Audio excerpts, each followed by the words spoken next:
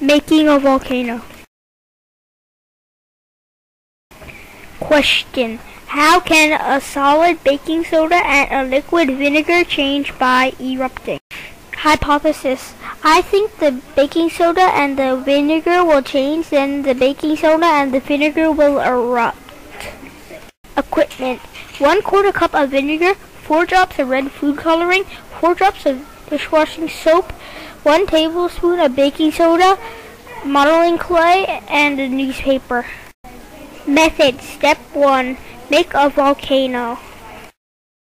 Step 2. Put the volcano in a bowl. Step 3. Put 1 tablespoon of baking soda in the volcano. Step 4. Put in 4 drops of red food coloring. Step 5. Put in 4 drops of dishwashing soap. Step 6. Get ready and pour in 1/4 cup of vinegar and stand back.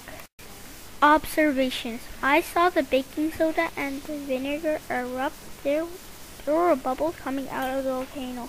The bubbles looked pink. The bubbles were moving around the volcano.